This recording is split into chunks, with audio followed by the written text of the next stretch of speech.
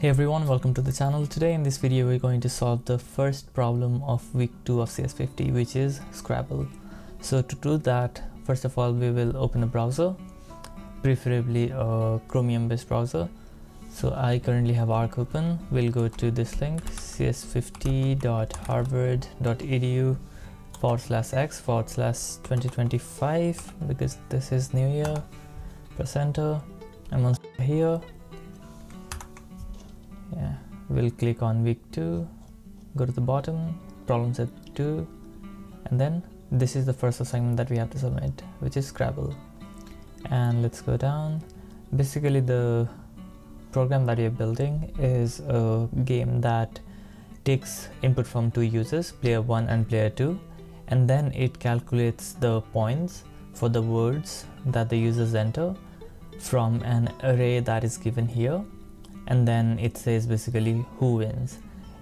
Does player 1 win, player 2 win, or is it a tie, right? So in order to build this program and then to submit it, the very first thing that we'll do is we'll go to cs50.dev, press enter. Once we are here, click on login, and then give it a moment to set everything up. And hold on. Okay, let the terminal do it also. Alright, cool. So once we are here, the very first thing that we'll do is we'll create a new folder for week 2. So to do that, just let me check. Okay, we are in the right place. So I'll say mkdir week 2, press enter. There's a new folder on the left, and then I'll go to week 2, the folder week 2. I'll create a new directory called Scrabble, because that is what they want us to do, in a file called scrabble.c, in a folder called Scrabble, right? So I'll create a new directory, mkdir scrabble. Again, I'll go to Scrabble, press enter, and then I'll create a new file, and all of that is happening on the left, right? So I'll create a new file called scrabble.c, press enter. Okay, we are coding now. So the very first thing that we want to do is, I'll just zoom everything in so that you can see things properly. And once we are here, the very first thing that we'll do is let's create the pseudocode, right? So what are we trying to do here? Okay, so first we are taking input from the user, and then in the background we are calculating the points for both the users, and then we are saying the output, that is which player wins, or if the game is a tie. So the pseudocode would be, hold on, the pseudocode would be first take input from two users, and then we are calculating the points, calculate points for both the users, and once we have done that, winner/tie. Okay, so first of all in the program, let's just include the header files, which are going to be in, hold on, include cs50.h, include stdio.h, then include ctype.h, include. So these are the header files that we're going to need in our program. CS50, of course, to take the input, stdio for input and output, ctype for uppercase and lowercase, and similarly we'll need string to calculate the length of the string, as we saw in the lecture for the second week. So once we've done that, let's just create our main function, which is int main void. Okay, once we've done that, the very first thing that we are doing, let's just put all of this inside our main function. Alright, okay. So the very first thing that we are doing is taking input from the user, right? So the input that we're going to take is going to be in form of a string. So for that we'll say string player 1 equals get string, and we are going to say player 1, because this is the form in which the demo program takes input, right? Player 1 colon, and then the user types in the word whatever it is, and then similarly for player 2. So player 1 done. Similarly player 2 string player 2 equals get string player 2 and then a semicolon. Okay, so we have taken the input from the user. The next thing that we have to do is we have to calculate the points for both the users, right? So in order to calculate the points, the very first thing that we need to do is let's just declare a variable which will store the points for both the users, right? So what we can do is we can say int score1 equals 0, and it is important that we initiate this variable with a value of 0, because if we do not, if we just declare a variable called score1, it could store a garbage value, and which could be a random digit, a random integer. We don't want that to happen. So I'll say score1 equals 0, and similarly score2 equals 0 also. And once we have two variables to score the total points of the users, the next thing that we'll do is we will need to create an array which has all the points, right? So I'll just copy all of this. We'll say int points equals, okay, this is going to be of size 26 because there are 26 alphabets, and I'll just paste everything here. Once I've done that, as you can see, all the points are here from here, but there are currently no commas, right? So we'll have to enter all the commas manually. It would have been nice if in the resources for this particular problem, if this was basically given and we could copy and paste, but since it's not given, we'll have to do this manually. So this is our array for points, right? Let's add a semicolon. Okay, yeah, so everything should be in one line. That is important. Let me hide this. Okay, so we have our points here in this points array, right? All the points I copied and pasted from here. The next thing that we're going to do is we are still calculating the point, but now we will need to go through all of the characters in the string that the player 1 entered, right? So for that we will need a loop, right? For int I equals 0, and similarly let's declare another integer which is going to be n is equals to len player 1. Yeah, so basically len will calculate the length of the strings, and once we have this, we will say while I is less than n and I plus plus. So this is our loop which will allow us to run through all of the characters of the string that the player 1 entered, right?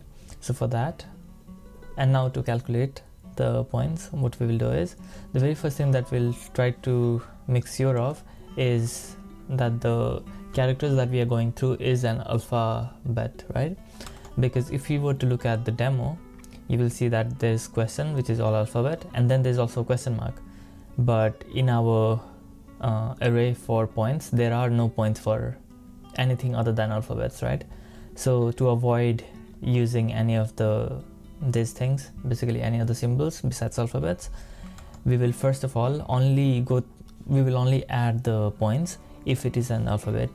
So if we were to go to manual.cs50.io, and if you search for, what was that, okay, it's right here, C type header is alpha, which will help us check whether a character is alphabetical, right?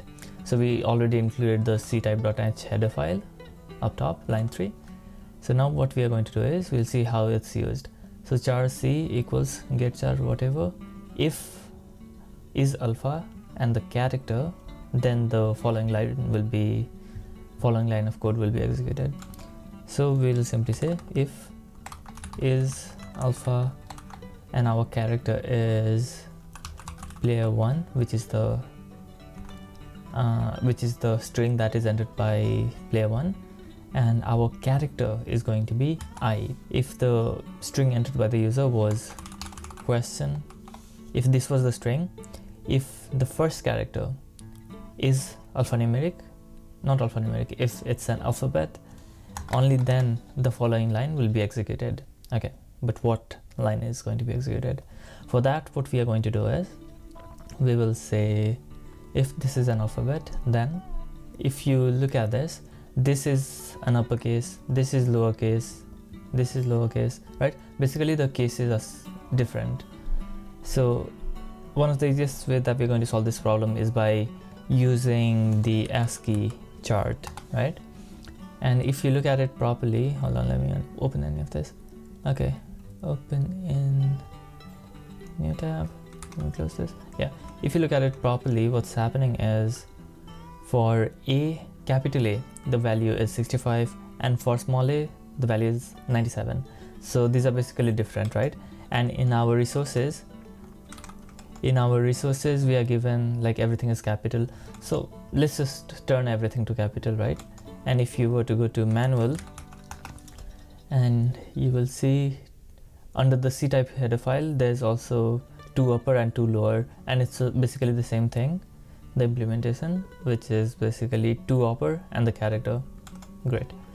So what we can do is, okay, let's go back to our header, our program, and we will say char for a character C is equals to 2 upper and player 1 I.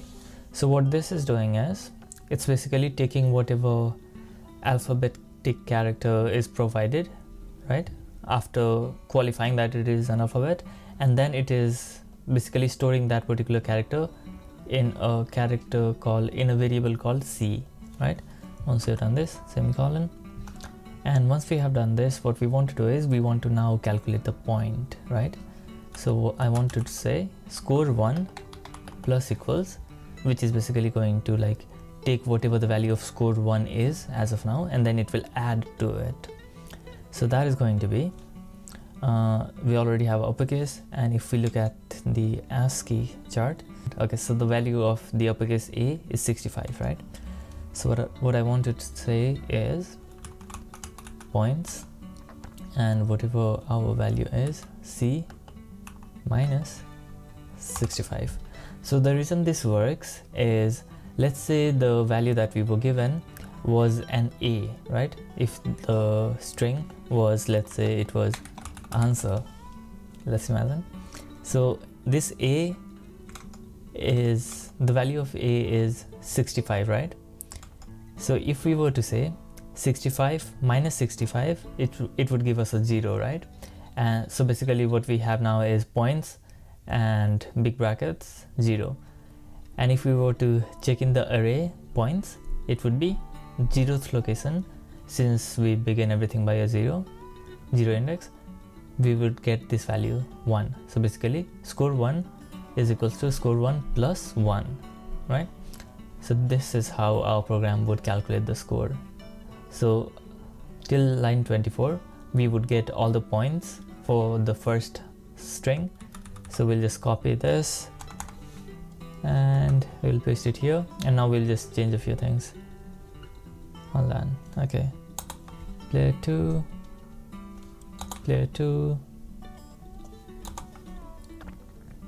points, score 1, we want to update score 2. Okay, so now we have populated the values for both the scores. Score 1 is completed, score 2 is completed, and now what we are going to do is we need to declare the winner or the tie. So if simple player 1 is greater than, the value of player 1 is greater than player 2, what we want to do then is printf, and that is going to be player 1 wins. I guess that is how we implement it. Okay, I forgot the semicolon here and a semicolon here. Very important to not forget that. Anyway, that's alright. So let's go back here. Let's see how they're declaring it. Okay, so this tie, player 1 wins, player 2 wins. Pretty good. Okay, so once we've done this, we'll check else if player 2 is greater than player 1. We want to say printf player 2 wins. Alright, and once we have checked for both the conditions, the last option is basically going to be else. It's a tie, right? Printf tie. Let's try to execute this program. Let's try to compile it first.